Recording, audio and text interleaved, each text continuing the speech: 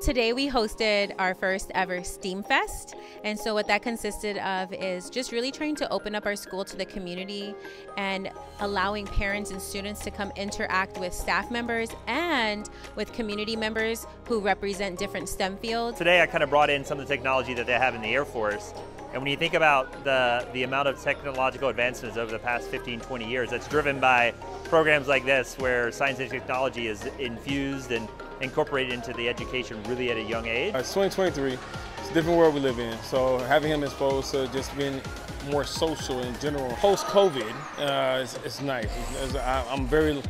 I feel like I was when I was in school. You can tell it's kind of STEM-centric as well, especially with upstairs with a computer room. They set up and they can all play in there. As a public charter school, we take a lot of pride in creating a service both for parents and students and an experience here. We're seeing that this is what our families want to see, and now it's going to be able to put us on a path for next school year to be able to have a much more community involvement with STEM-related events.